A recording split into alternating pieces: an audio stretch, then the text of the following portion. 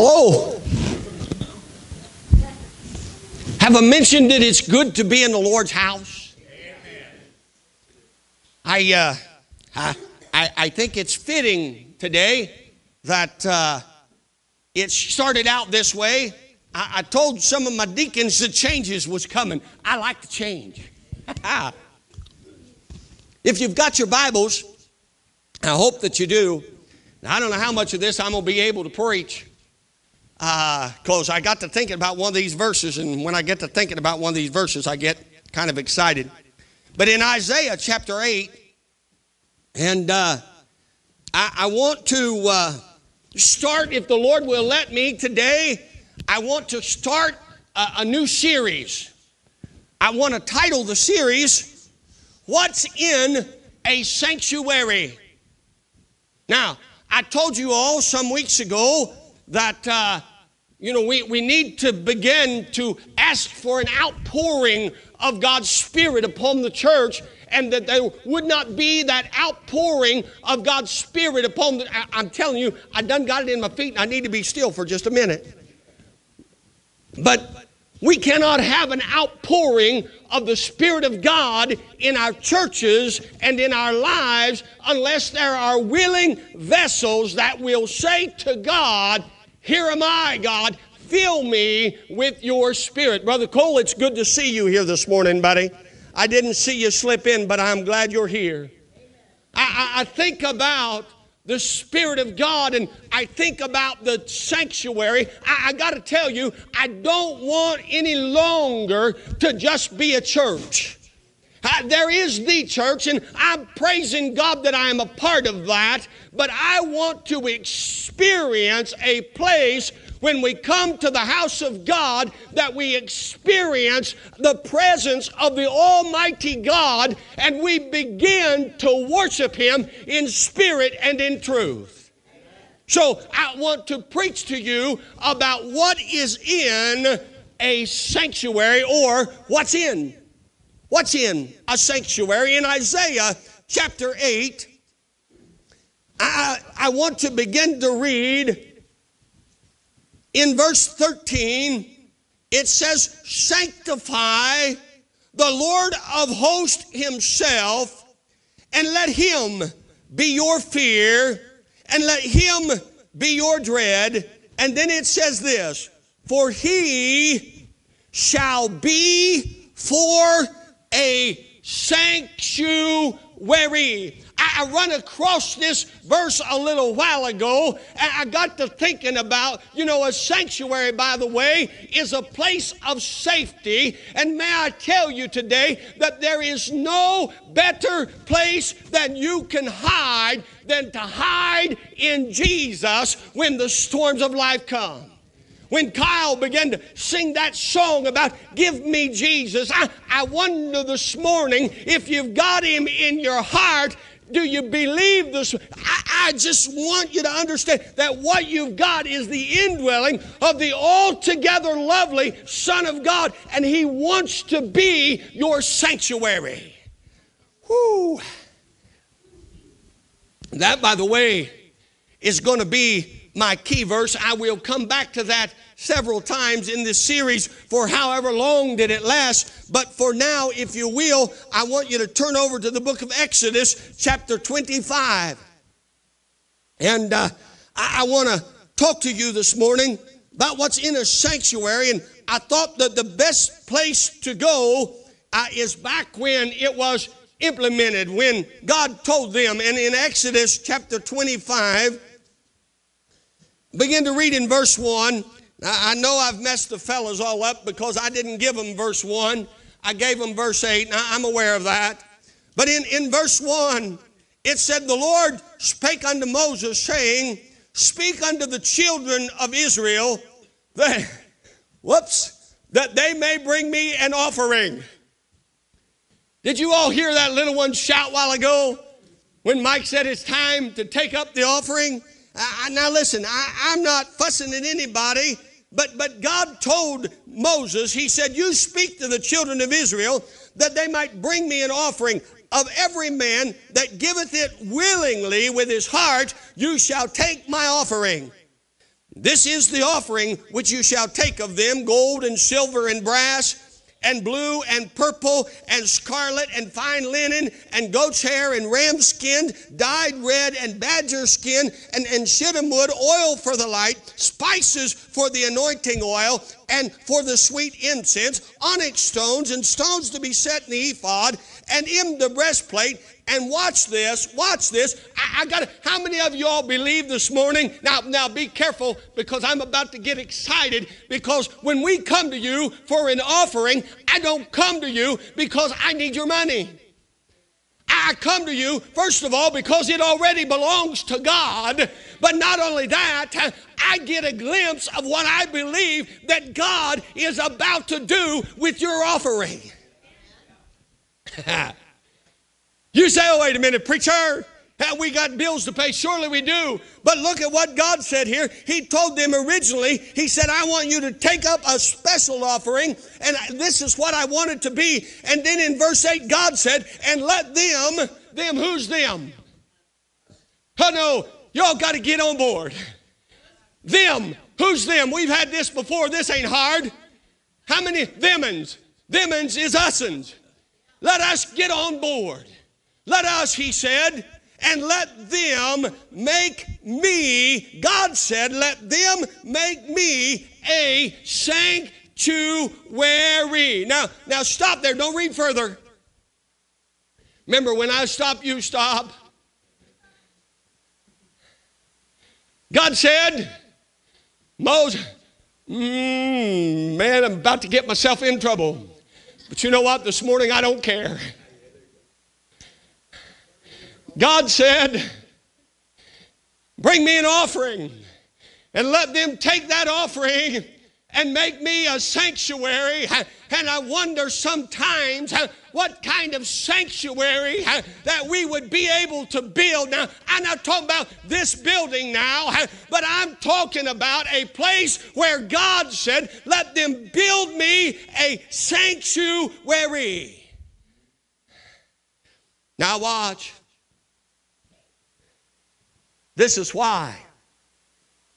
That I may dwell among. Remember a minute ago I asked you who them was? If you wasn't them, you're going to miss this.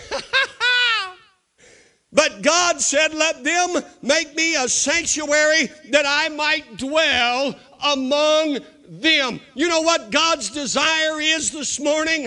God's desire is that we might build him a sanctuary, that God might come down and dwell amongst you. And you say, well, but preacher, what are you talking? I'm telling you this morning, God, in the very beginning when he created man, he wanted to have a sweet communion with man, but sin broke the communion, and then God said, I want to be with them so badly, I've got to find a, woo, man, I'm telling you what, in the beginning of time, before the earth was formed, the Bible says that God made a way to be able to get back to man and man to get to God.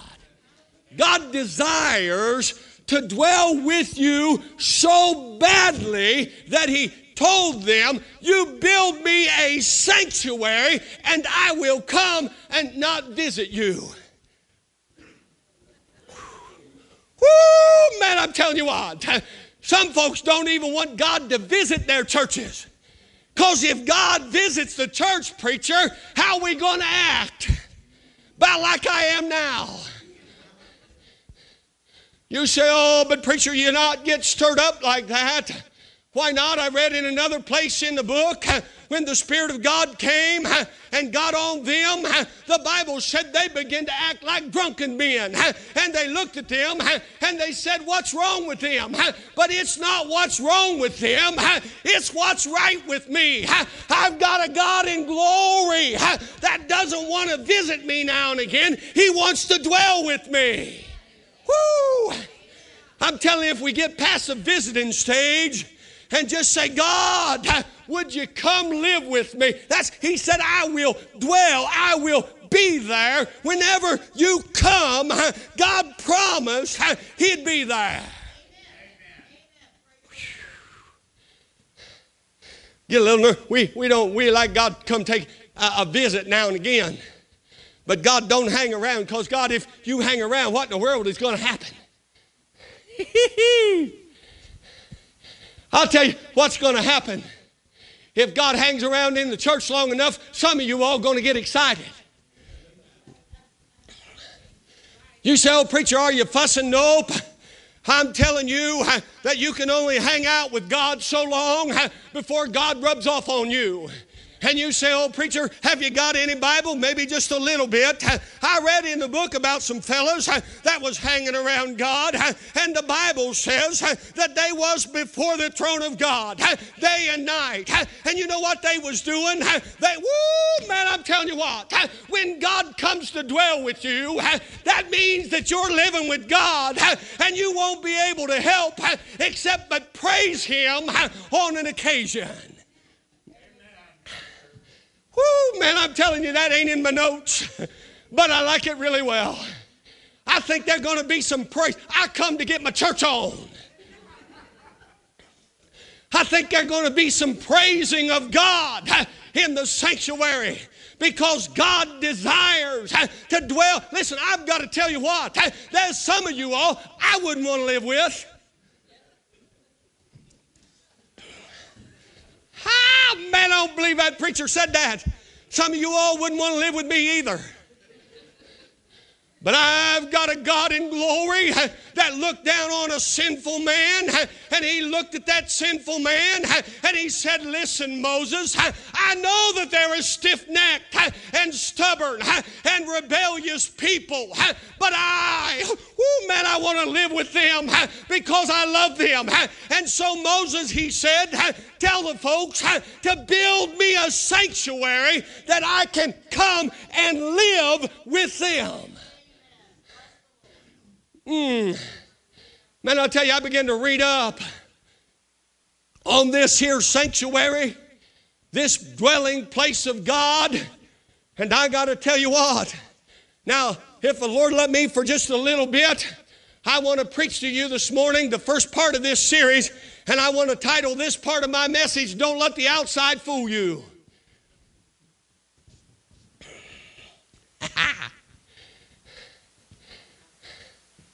I don't know why I did. I've been saved for 34 years, been preaching about 30 now, and I always thought that this dwelling place of God that they was getting ready to build, I always thought that it was some magnificent something, some huge something in the middle of the wilderness that would mark where God was. I got to reading about the tabernacle that God was talking about for them to build, and I found out that it's about 15 feet wide and it's about 45 feet long. And I thought, man, that ain't much of a tabernacle for my God. But you know, I got to reading on it and everything that was going on in it and all the things that the priest did. And then God began to speak to my heart. And I pulled up pictures of the tabernacle on the internet. Those that everybody, had depicted this as the way that they thought that it was. But I began to read in the scripture, and I've got to tell you that the tabernacle on the outside, it was just quite plain. Mark, I love you, son, but you're just kind of plain. You say you ought not. You wait till I get toward the end of this message and you'll understand that statement, and Mark already does. But I began to think about this here tabernacle, and the Bible said, I might as well read it so that you all can get it. God told them, He said, let them build me a sanctuary. In Exodus chapter 26, he began to tell them, He said, I want you to make, if you will, some curtains or some coverings for this sanctuary. Now, I want to preach to you, don't let the outside fool you. In verse 1 of chapter 26, He said, moreover, thou shalt make the tabernacle with 10 curtains of fine twined linen, blue and purple and scarlet, with cherubims of cunning work shalt thou make them. And I looked up what everybody else was saying about this covering of this tabernacle. And it was, by the way, it was the first layer. It was the one that you could see from on the inside. And oh, by the way, I might as well just say this before I ever get any further, because if I don't, I'm about to bust. You know that there was only a select group and then a select few that got to see the beauty of the inside of the tabernacle that they built in the wilderness. And you say, preacher, why in the world are you saying that? Because I'm telling you that in the world in which we live, there's still only a few, a select group that can see the beauty that's on the inside. Y'all can hold on to that, and I'll preach on it in a few weeks. Or I might just preach it all out. I don't got anywhere I got to be till 6 o'clock tonight. Watch this. He told them, he said, I want you to make some curtains to cover it with, and I want it to be fine twined linen. I want it to be blue and purple and scarlet. And then in the midst of all of that, I want you to sew pictures of the cherubims all over this here curtain. Now, for those of you that don't know what a cherubim is, you'll find them in the scriptures, and every time that you get close to a cherubim, you get mighty close to God. Every time that you get, and if you want to read, you can go over in the book, and you don't have to go there now, but you can go over in the book of Ezekiel and you can read about them. You can read here about them. You can read over in Revelation about, I'm telling you, every time that you get close to the cherubims and the mercy seat, you are getting close. So this covering, when you peered it from the inside, let those on the inside know that they was about to get really, really close and personal. Oh, wait. Personal. Did I mention that God wants to dwell with you? It's personal. He said, build me. We sing that song, don't we? That one that said, oh, prepare me to be a sanctuary. Man, if I could sing. Lord, prepare me to be a sanctuary, pure and holy, tried and true. Man, I'm telling you what. He wants to dwell. He wants to live with you. Now watch. He told them, he said after this, in verse 7, he said, thou shalt make curtains of goat's hair to be a covering upon the tabernacle. He began to tell them, he said, 11 curtains shalt thou make. And what he did, he told him, he said, I want you to make these real pretty curtains. And he said, I want you to cover the tabernacle with the curtains that got cherubims in them.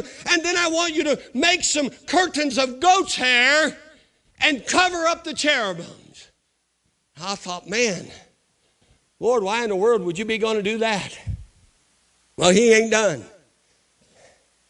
Then he told him, in verse 14, thou shalt make a covering for the tent of ram skins dyed red, and a covering above of badger skin. Got to thinking about that. The dyed red one's easy. Because you see what happened here. They covered up the cherubim with the goat's hair. Then they covered up the goat's hair with the one that was the ram skin dyed red. That, by the way, was a representative of the blood that was shed. And you say, preacher, what are you talking about? Well, let me tell you this morning that the Bible says that without the shedding of blood, there is no remission, and therefore there can be no dwelling place of God if sin inhabits it. So the sin has got to be covered by the blood. But the last one is the one that got me. It says, and there's going to be a covering over top of the ram skin. So if you will, you've got the cherubim curtain, you've got the goat's hair curtain, then you've got the curtain of the ram skin dyed red, and then you've got the covering of the badger skin. And by the way, some think that this may have been porpoises or something of that nature. I don't know. The Bible just says that it's badger skin. But man, I tell you, when I looked at all of the portraits that I could find, the outside of the covering of the tabernacle was ugly. Monty?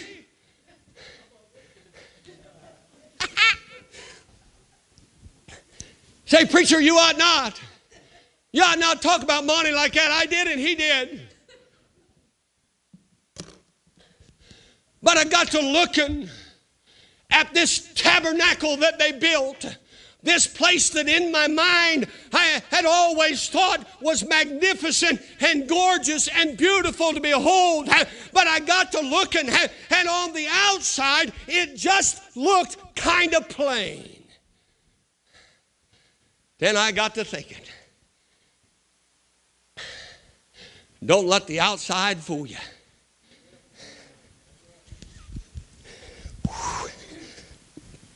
I'm going to have to skip. I have to come back later to Isaiah chapter 53.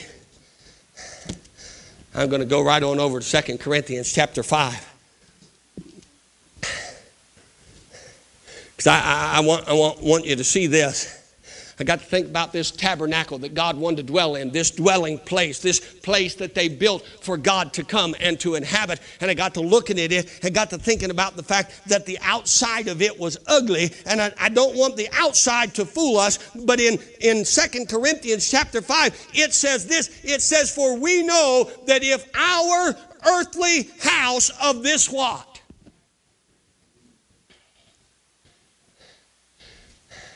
Remember I told you all a while ago I want some worship in the church? Remember I told you that in the sanctuary there's going to be some praise? I believe in the sanctuary there's going to be some songs. I believe in the sanctuary there's going to be some tears that are going to be shed. In the sanctuary I believe there's going to be some hallelujahs. And you say, preacher, why do you say that? Because I found right here that we are the tabernacle that God wants built so that He can inhabit. I got a few folks over here that got that. You all over here miss it all. Here's what I want you to understand. The Bible said, know ye not. Now listen to me. Know ye not that you are the temple, the tabernacle, the dwelling place of the Most High God. And the Bible said here that this tabernacle, it is ours. It is our body. And we know that I got to tell you, sometimes the outside seems to be tattered.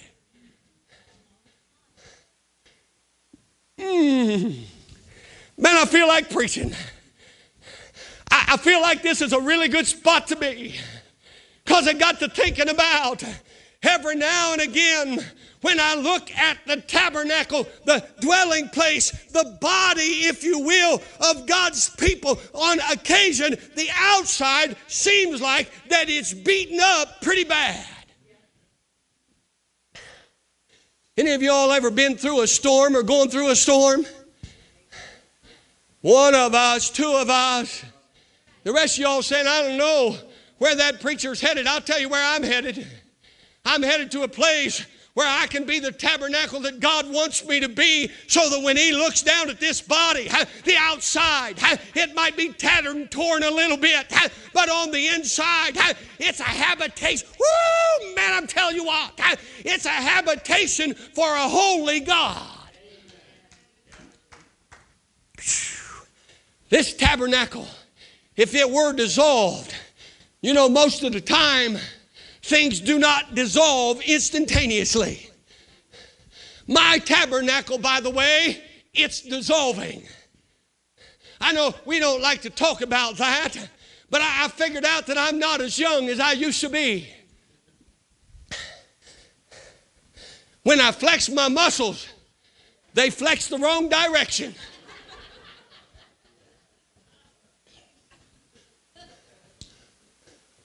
Did that preacher... Yeah, my tabernacle is dissolving. It ain't in as good a shape as it used to be. I've noticed when I get up in the morning and I look in the mirror that every now and again when I don't sleep like I didn't sleep last night because I couldn't hardly get the message squared around them. When it's like that and I get up in the morning, I notice that the muscles underneath of my eyes are sagging. But don't let the outside fool you. Because if you read on, the Bible said, though this outward man perish. Woo! Telling you what, I feel like I'm being renewed in my spirit this morning. Because though this outward man perish, the inward man is renewed day by day. Whew. That ain't my notes either. Watch this. It said, for we know that if our earthly house of this tabernacle, I got to tell you, sometimes we get too concerned about the outside.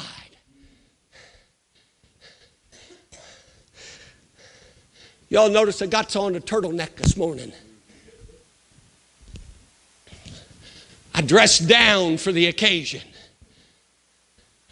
I got up this morning. I got out my dress shirt.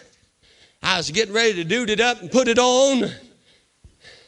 And the thought come to me, where's your green turtleneck?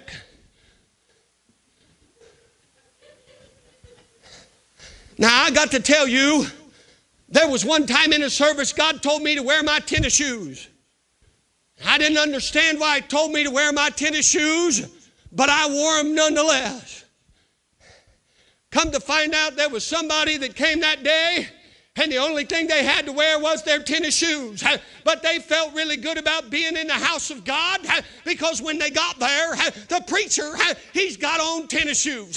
May I tell you, it's not always about what we got on the outside, but what's down on the inside. Oh man, I'm telling you what, don't let this turtleneck fool you.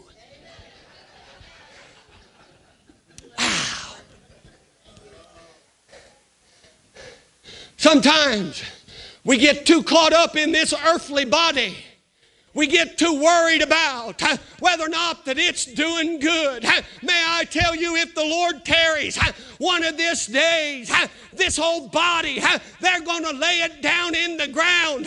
But don't let the outside fool you. Woo, man, now I'm feeling like preaching. I got to tell you what, there is something on the inside of me that Jesus said, though a man be dead, yet, woo, man, I'm telling you what, yet shall he live, and that forevermore.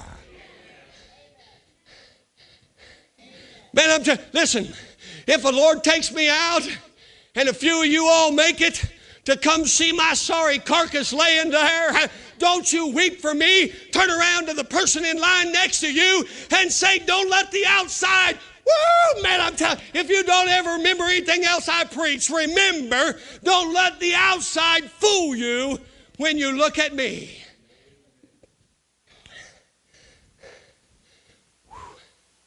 Wow. I guess I'll come back and preach that next week maybe.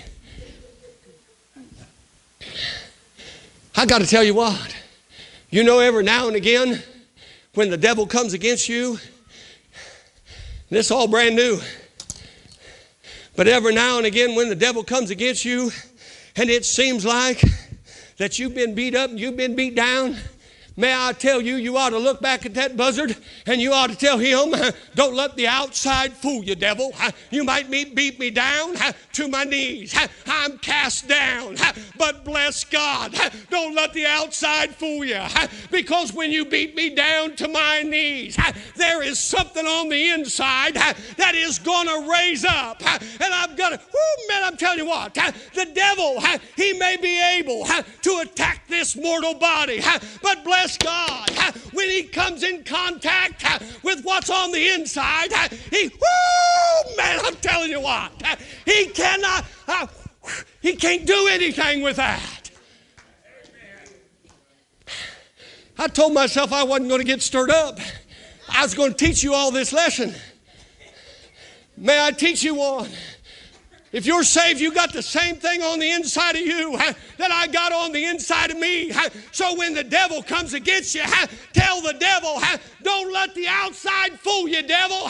I've still got a song on the inside. Wow. There are some things I know. I know that if and when this earthly house of this tabernacle is dissolving, guess what?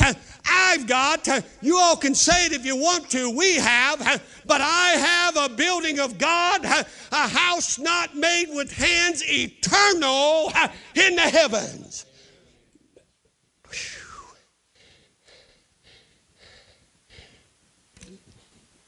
I got to thinking about this tabernacle in the wilderness.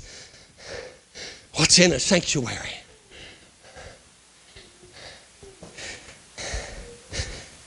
You know what? I hope somebody asks me today what kind of church you got. I tell them I ain't going to tell you about the kind of church I got. I'm going to tell you about the kind of church I am.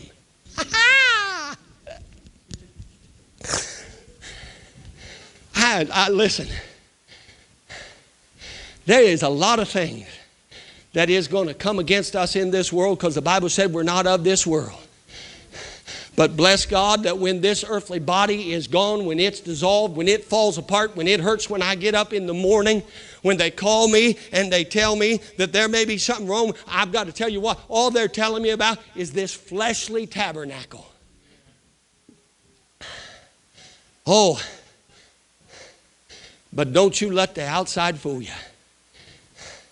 Did I tell you this morning that the reason that God told them to build this here tabernacle was because He wanted to dwell with them?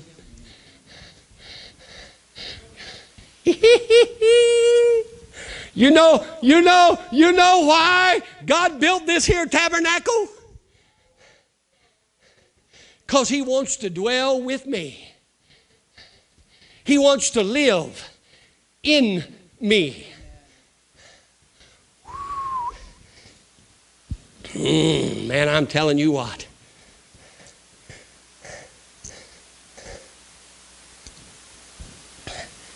Watch this. Let me tell you a thing or two about this tabernacle. In verse 2 it says this, for in this tabernacle, in this body, it says we groan, earnestly desiring to be clothed upon with our house which is from heaven, if so be that being clothed we shall not be found naked. For we that are in this tabernacle do groan, being burdened, not for that we would be unclothed, but clothed upon, that mortality might be swallowed up of life. You know what he's saying there? Sometimes life, I told somebody the other day, I don't know if I'm allowed to say this out loud, but you know sometimes life stinks. Uh-oh. Now, preacher, you know you just said that God's with us.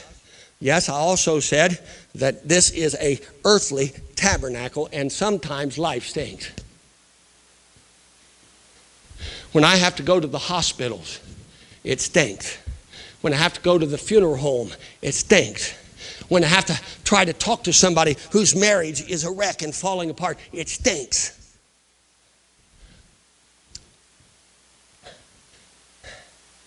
But don't let the outside fool you. You see, because we're in this world. Now listen to me, but we are not of this world.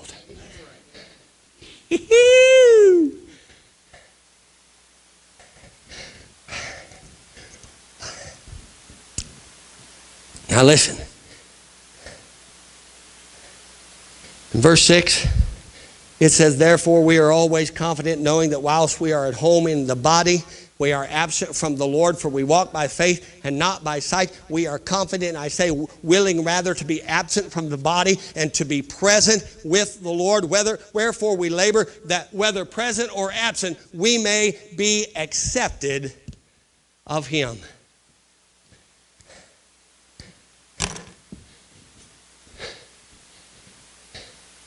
Every now and again, our bodies don't do what we want them to.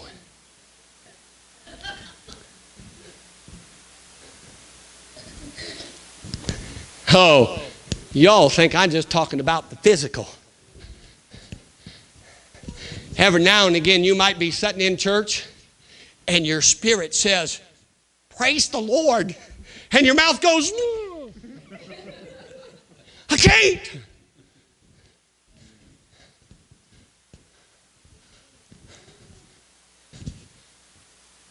Listen to me. It's whether I am in this body or absent from this body and present with the Lord, my main desire is to be accepted of Him. This tabernacle, I got to thinking about what it must have looked like. And I'll say this and then I'll close.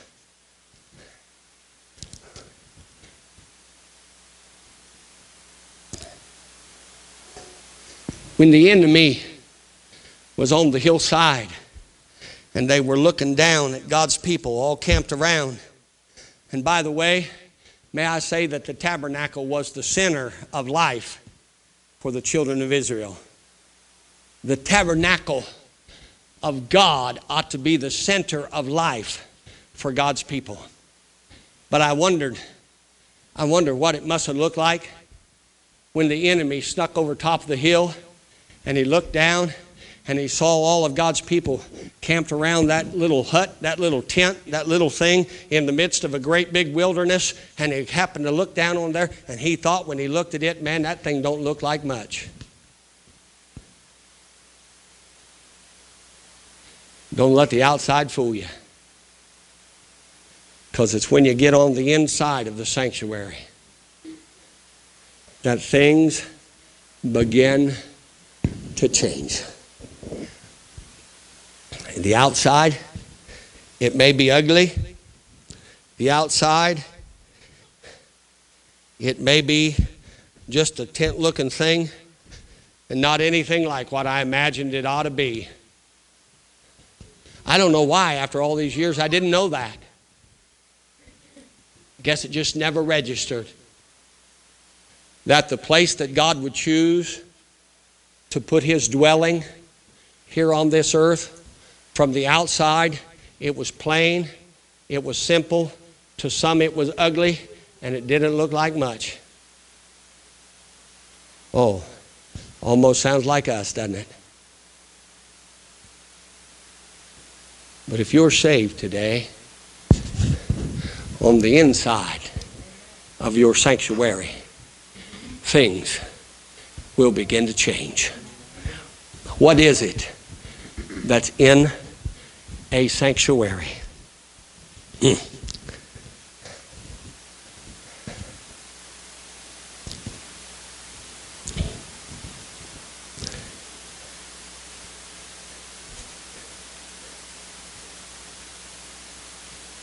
Sometimes you may not understand why life brings to you the things that it brings.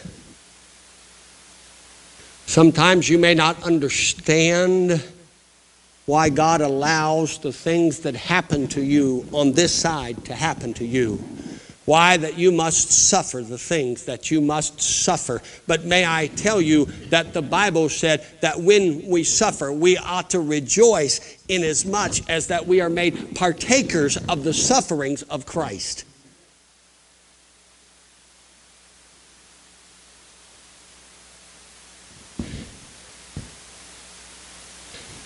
Today, tonight, tomorrow, this week, from now on, might you tell the enemy Might you tell the world, might you tell your family, might you tell your friends, what you're seeing on the outside may not look like much, but don't let the outside fool you. So I wonder, to all of you that are here today, what is on the inside?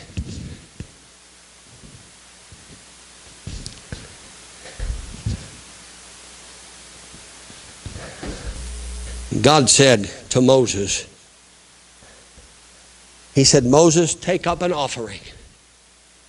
And He said, Moses, take that offering. And oh, by the way, by the time that we're done with this series, you will find out that everything that was taken up in the offering, God used and had them use to build His sanctuary. I wonder what you've offered Him.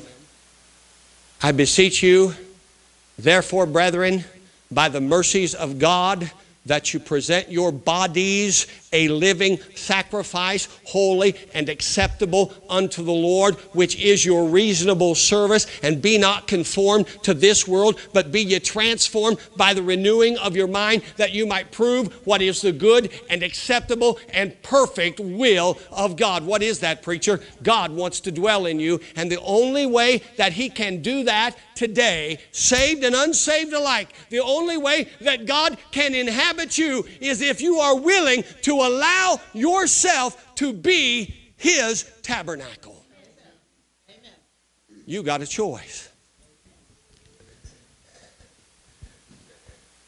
Every head bowed, please. Nobody looking around, in reverence to the Lord. I want to just simply ask you today, are you a tabernacle that God can dwell in? You see, understand that God will not cohabitate. He will not. You're either all His, all of you, He said, give me all of you. I present myself a living sacrifice, holy. That word there is completely unto Him. God wants all of you. So let me ask you today, have you held something back from God? He's looking in your heart right now. I want to ask you, have you held it back? Because if you've held it back, God knows that. And unless you give it all to God, all of it, unless you give it all to God,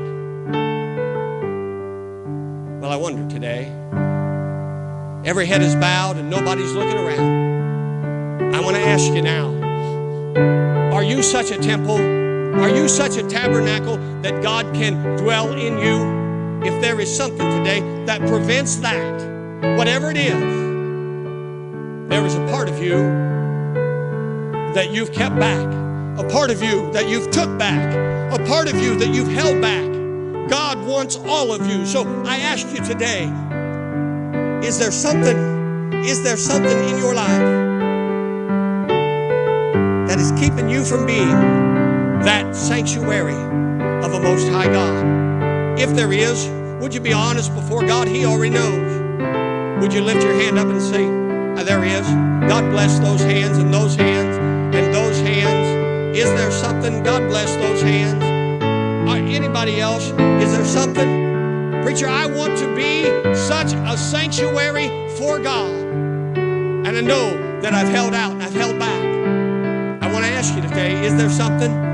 Would you lift your hand up and take it down? Is there somebody else? Lift them up, take them down while I wait. God bless you. Thank you for your honesty today.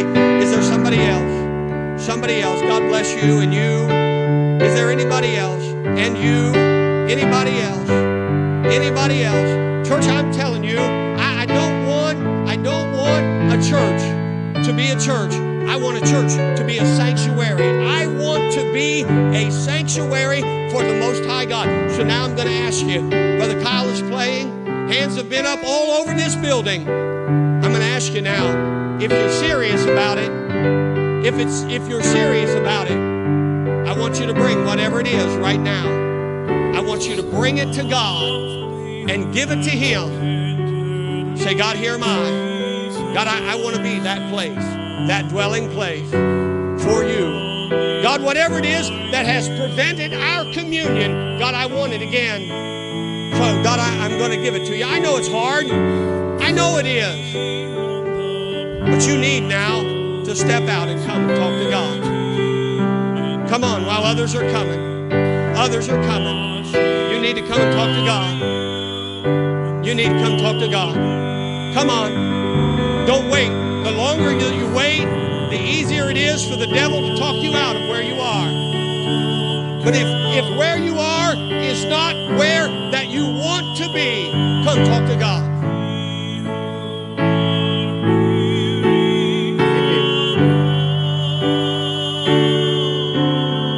I'm telling you, God is doing incredible things in here today. Don't miss out on it. Don't miss out on it. Don't miss out on it. As we stand to our feet today, don't miss out on it. Don't miss out on it. It's your time today.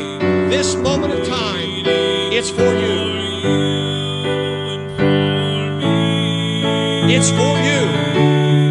It's for you. Come now.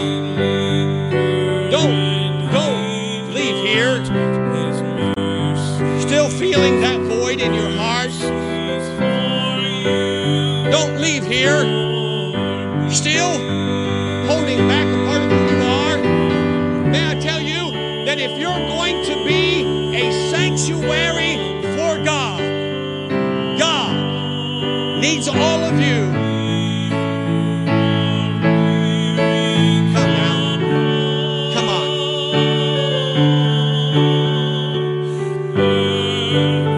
Come now. God is working a great work. He's moving in hearts. He's moving in lives. He said simply, the purpose of the tabernacle is so that God might dwell in it. Your purpose today is that God might dwell in you. Come now. Come now. Come now. Come on.